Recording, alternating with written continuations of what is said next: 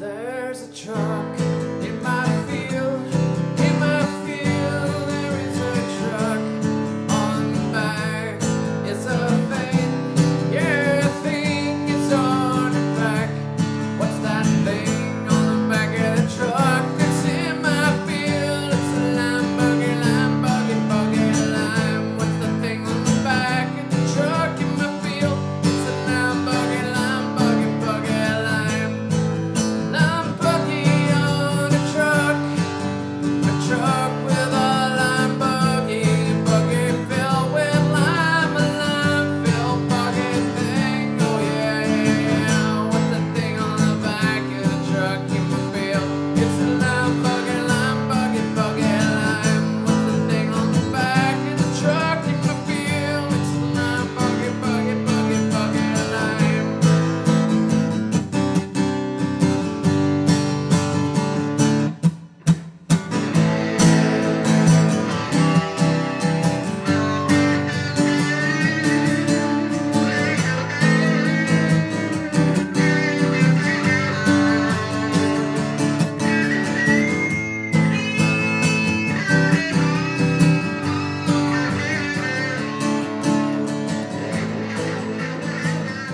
Welcome back.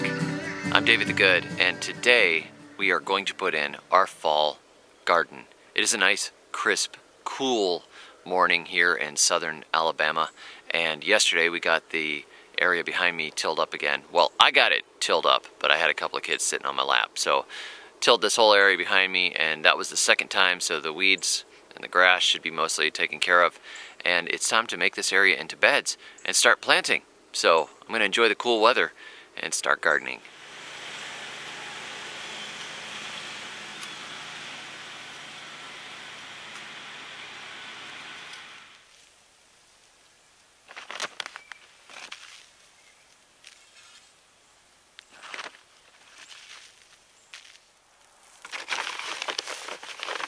This is cottonseed meal. We're in cotton country, and cottonseed meal is a good nitrogen source, sort of a slow release nitrogen source. Some people would consider it organic, and I've talked to you guys about the problems between, is it organic or is it chemical, and which one is safer for your garden, because, there could be pesticide residues, and it's GMO and all that crazy stuff, and that may or may not matter, and you could weigh it out and say, well, if you put chemical fertilizer on there, that's probably just made in a laboratory, so maybe it's got less contaminants than using an organic amendment. So the whole organic versus chemical thing is ridiculous and complicated.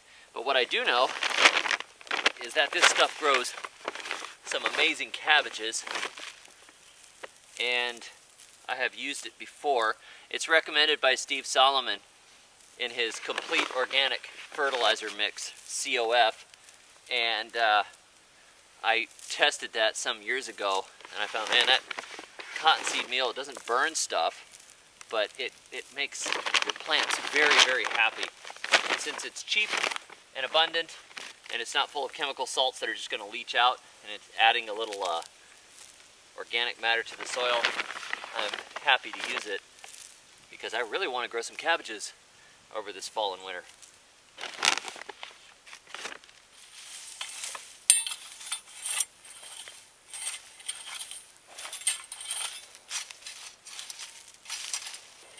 One great thing about the cottonseed meal, as opposed to using a chemical fertilizer, is the cottonseed meal really feeds the life in the ground, feeds the worms, feeds the microorganisms, and as they live and eat and excrete and die and decay, that adds more life to your gardens.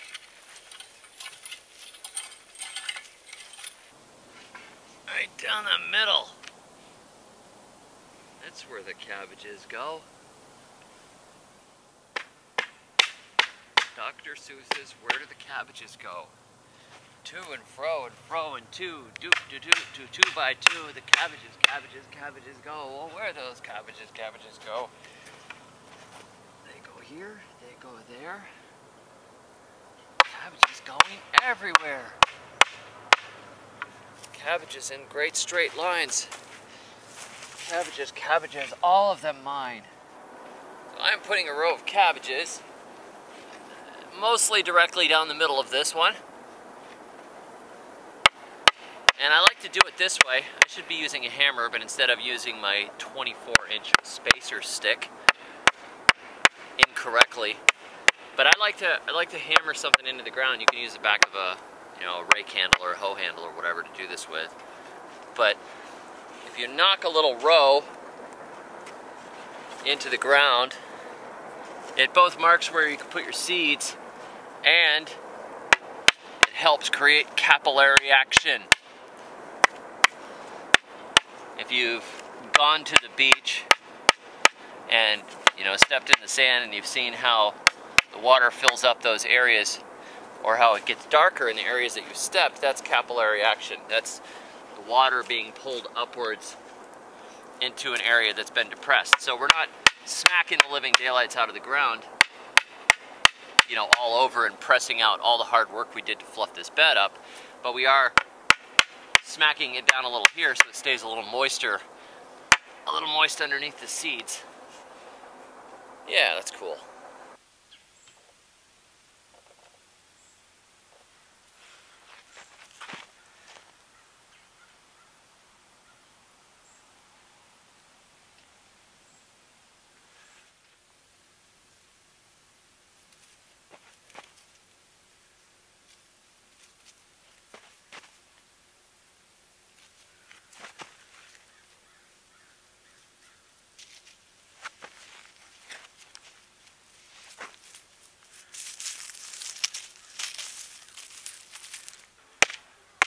So the center is now planted with cabbages, plenty of space, and I'm going to put a row of carrots on either side,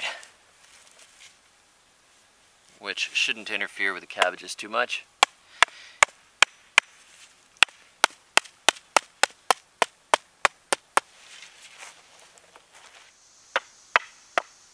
So on this other bed here, the previous one is carrots.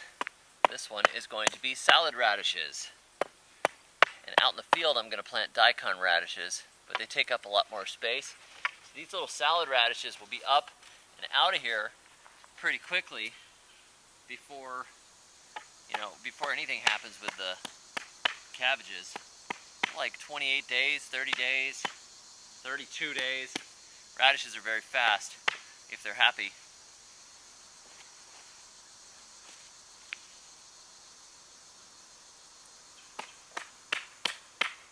Bed number 1 has cabbages and 2 rows of radishes. Bed number 2 has cabbages down the middle with 2 rows of carrots. And I am totally tired of planting things appropriately and being fiddly about spacing. It drives me nuts. And so this next bed, I'm going to throw these southern peas on here. And we are out of cottonseed meal, so this is going to add nitrogen. I don't care, these things you can just sprout in here. And I know you're thinking, oh, these are all going to die. Because isn't it the fall? Aren't you in zone 8B? Yes, I'm in zone 8B, and they will die. It's too late in the year to do this. If I wanted to actually grow black-eyed peas, but I don't. What I'm doing is taking a couple buck bag of dry beans from the grocery store and turning it into maybe 10 or 20 bucks worth of nitrogen in the ground. I don't know, what's this organic nitrogen worth? But this is just going to grow and be a green cover crop. You know what, I'll do this one too. Why not? Now if I wanted them to stay alive, if I wanted something that was actually going to produce through the winter, I would plant peas at this point, or lentils, even chickpeas will take some cold, fava beans, that kind of thing, for nitrogen fixation through the winter. But I actually want these to grow for a while and then freeze and leave their nitrogen behind in the soil, along with the root mass and the tops, which are going to rot back down into the ground amidst the other things that I'm going to plant in between in just a second. Now what I'm doing is scattering some daikon radish seeds. These I actually want to eat, but they're also ground busters. If you have hard ground, you could just scatter these guys. But I am putting way too many of these seeds. I gotta thin out a little bit. They need space and they get big. So not too much here. We're kind of doing a mini food forest out here. Like, imagine an annual kind of a mix. We'll let everything fill in the different gaps in space. Some things will go up and be nitrogen fixtures, some things will be a little shorter. It's kind of fun. I'll just scatter a few. Not too excessive. I need some to throw out in my field.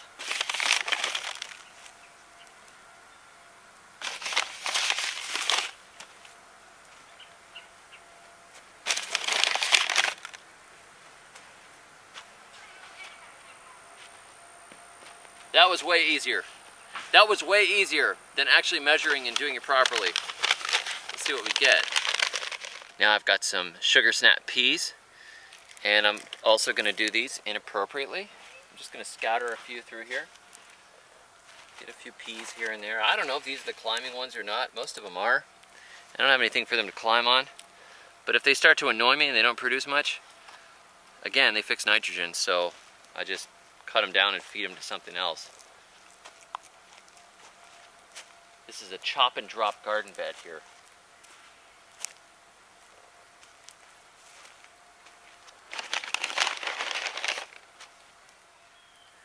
This is dwarf Siberian kale, kale is one of those real nice, cold, hardy greens that goes right through the winter. You can sometimes get kale to go through the winter, you know, even zone 6. Zone 7. Here it's a cinch. And it's very good for you.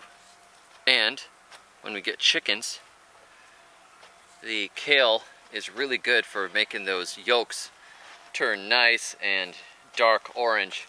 It's very, very healthy for chickens, and it's healthy for you. And if you don't like kale, just feed it to your chickens and eat the eggs. Eggs are probably better for you than kale anyways.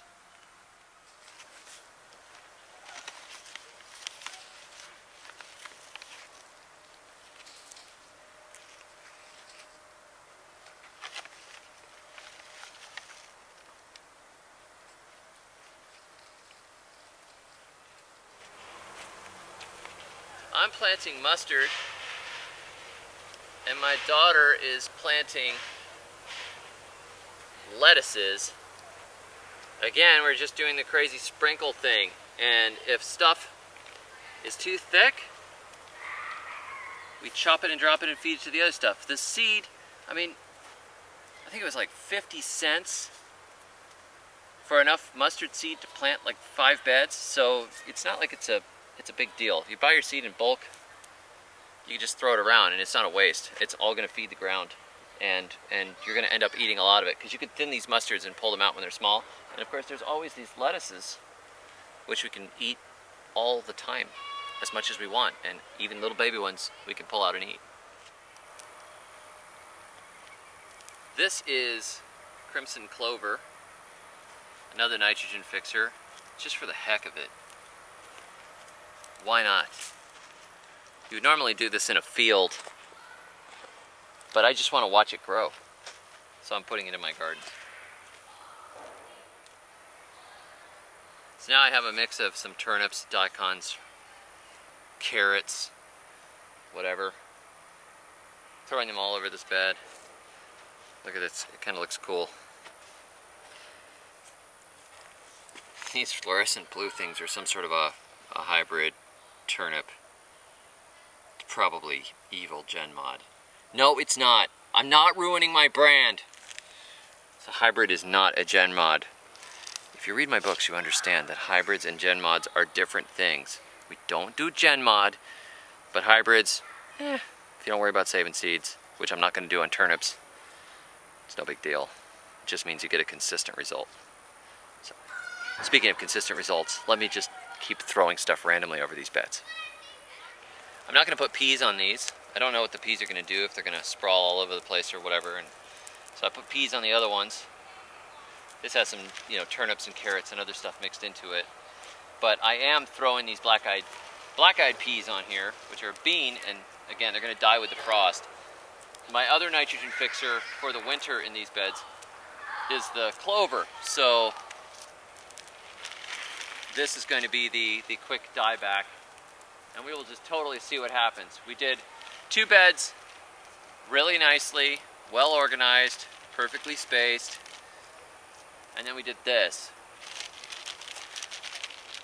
So this is the fun part. I was just telling Rachel, I don't have the patience. I don't really want to space everything appropriately through all of these beds. It's much more fun to just throw seeds all over the place and see what happens. Now, I will space out some stuff appropriately. Back here, this is all going to get perfect single rows of stuff.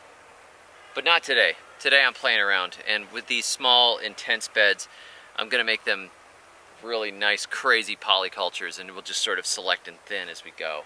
And it looks really cool. Just wait. In a few weeks, it's going to be amazing. If I had some safe hay or straw that I could trust, that I knew wasn't sprayed with herbicides or something, or if I had some grass clippings, it would be a good time to throw that down over this to be a little more cover than just raking everything in, but I don't have that, so we're just going with the rake. Just kind of rake, hope we're covering a good amount of the seeds, which we should be. And then we'll keep it watered, so the ones that are closer to the surface should be fine, be able to do what they need to do to germinate. The difficulty is when seeds are just starting to germinate.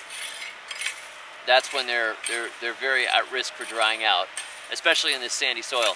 So you get a really hot, dry day, or just even a windy, cool day that's sunny.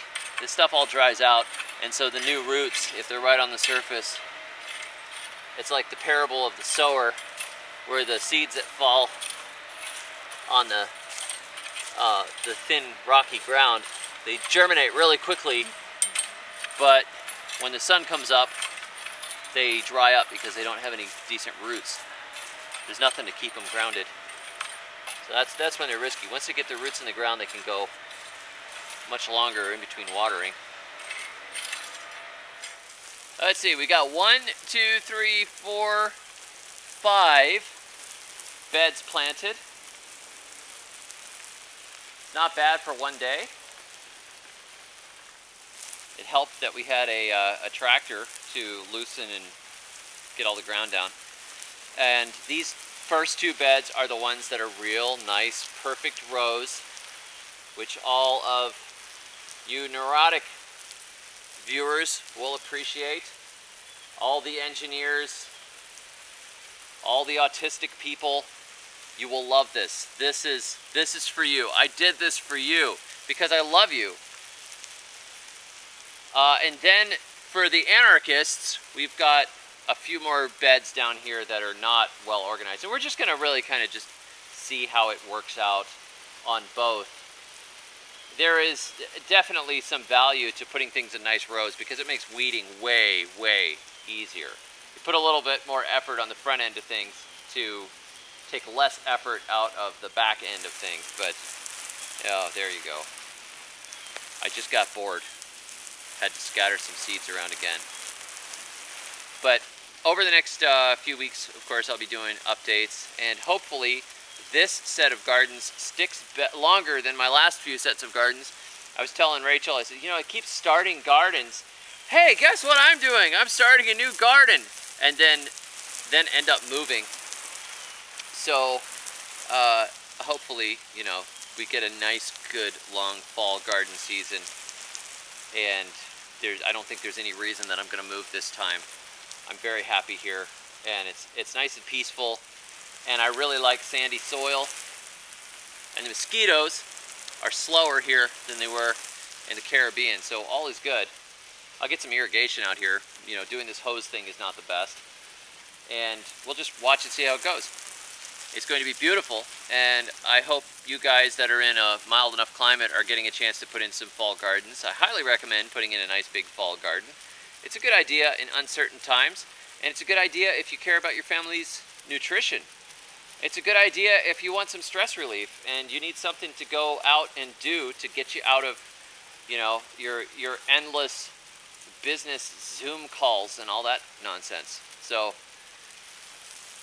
if you can't do it yourself, at least you can join me in my garden anytime you want to. And I'll catch you all soon. I appreciate you joining me today, and we're just going to have fun experimenting together. And of course, until next time, may your thumbs always be green.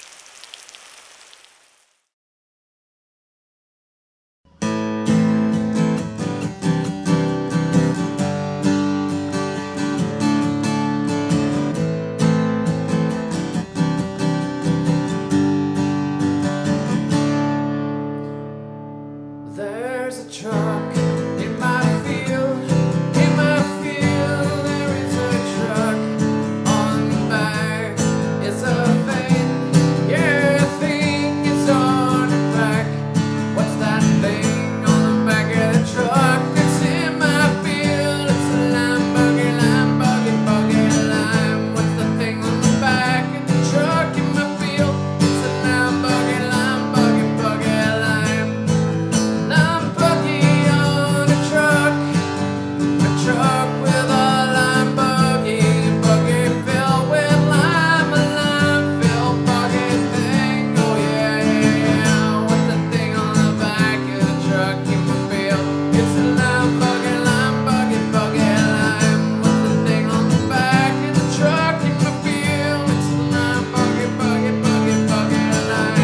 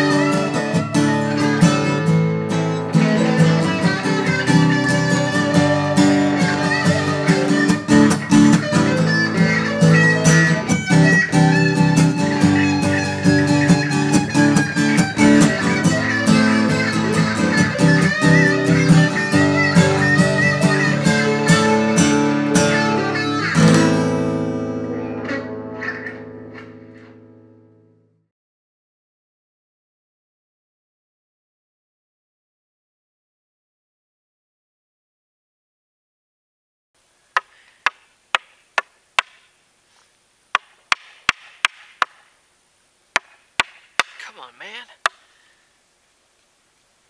Come on, man.